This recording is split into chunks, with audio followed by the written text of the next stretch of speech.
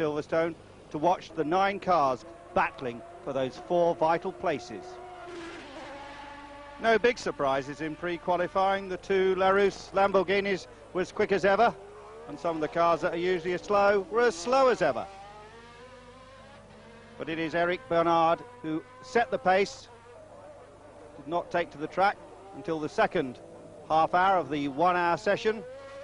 Remember, cars have 3 sets of qualifying tyres for this special session, and there is Eric Bernard, also looking much better, as he did, of course, a week ago in France. The AGS team, and in particular, Gabriele Tarquini. The man with a spider web on his crash helmet was always in the top 4, and indeed, he was able to pre-qualify with a time of 1 minute 11.516. Well, this man didn't get in last week, Oliver Gruillard from the south of France with the Osella. It was a different story this weekend. He made it 4th fastest. Not much hope, though, for Bertrand Gachot in the Subaru Coloni, that car with the flat 12 engine, and news that Subaru have sold the team back to the Italian entrepreneur Enzo Coloni. As usual, the car circulated slowly, and at Silverstone there was an oil mist following it. The car sounded distinctly rough and rarely ran on anything more than 9 or 10 of the 12 cylinders.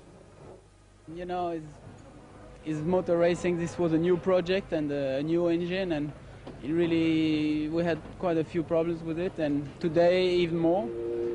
It's a shame because, you know, 3 years ago I came here with Formula 3000, and I was on pole position with a time which was as quick as what I did today.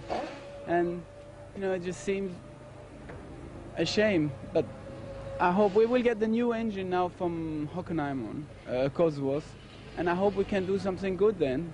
How do you motivate yourself? You come here, you didn't really expect to pre-qualify even, because you know what the car's like. How do you pump yourself up?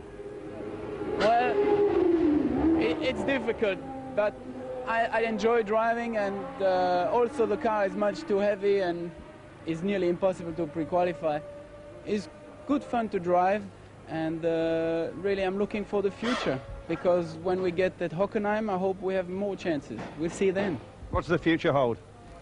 I think we may be in a position to qualify. So let's look at those times. Eric Bernard fastest, 1:10.254. Second, Aguri Suzuki, 1:11.128. Third, Gabriele Tarquini, 1:11.516. And fourth, the last one to get in, Gruillard, 1:11.953. Those that didn't make it, Roberto Moreno again, Yannick Damas, Langes, Gachot and Giacometti.